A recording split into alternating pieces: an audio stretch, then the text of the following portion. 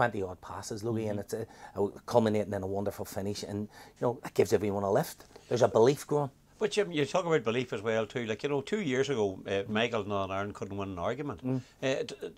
Luck as well plays its part, and then with luck comes confidence. As you say, whenever Healy was on the park, we always felt that Northern Ireland were going to get a chance to score, and as a result, then it's not rocket science. You can coach all you want, but if luck's not on your side, we're getting a wee bit of the rub of the green now. Yeah, which certainly helps, and especially at international level, where those little bits of luck, if they go on your side, then you win games, and with winning games, there is confidence, and the most important thing in any of our setups is breeding that confidence and making it grow into what we're seeing now. These boys are going into games believing they can win through a structure set down by the manager, through a shape that's set down by the manager, and being driven by every member of staff.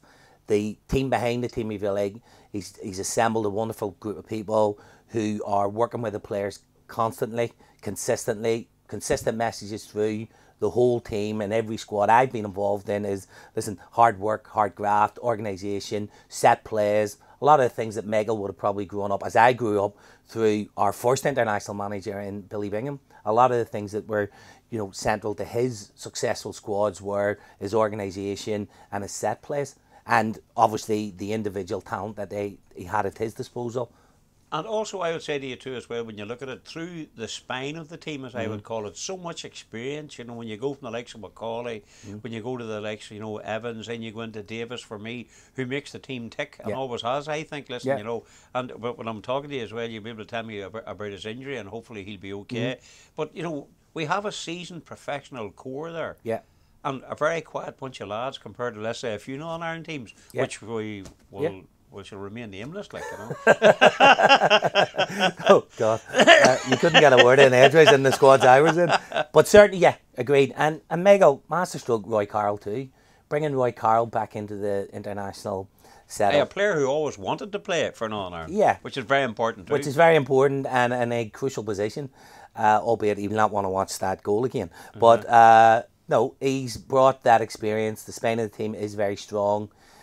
You supplement that around the fringes of talented boys. Jimmy Ward has grown as the tournament has progressed, and the likes of McGuinness matured because he's got a steady run now with Aberdeen. When he was with Celtic, he was in and out of the team, and it just goes to show you when you get a steady run. He's now a bit of he's almost one of the top names in Aberdeen, and it's showing in his play. And Michael's shown great faith in him too, which again gives a player confidence that he knows that he can come into an international setup and play, and that's very important.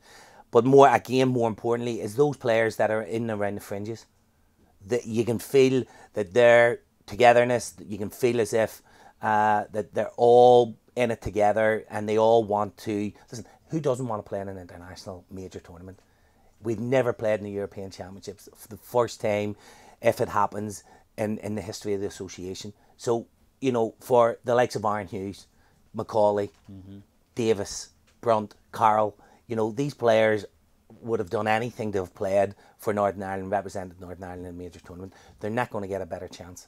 You're mentioning players there like that, and then I think back to the likes of Chris Bird, who almost has a renaissance under Michael O'Neill, who's shown faith in him as well. And he's playing as good as he's ever played for Northern Ireland. Yeah, and a lad that's not playing regularly at club level, but again is crucial in the system that Michael employs at international level. And Michael, yes, has shown great faith in him.